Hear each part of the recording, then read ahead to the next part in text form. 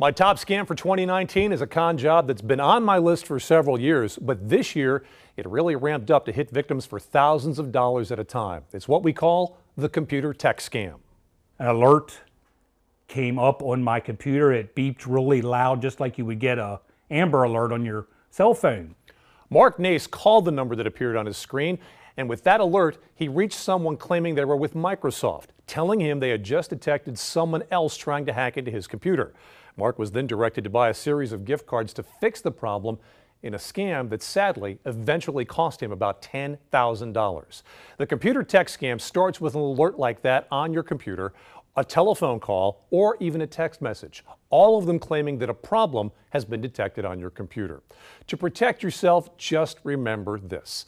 No one can remotely detect a problem with your computer or similar device unless you actually allow them access to that device. Any calls, messages, or emails claiming the problem has been discovered are a scam.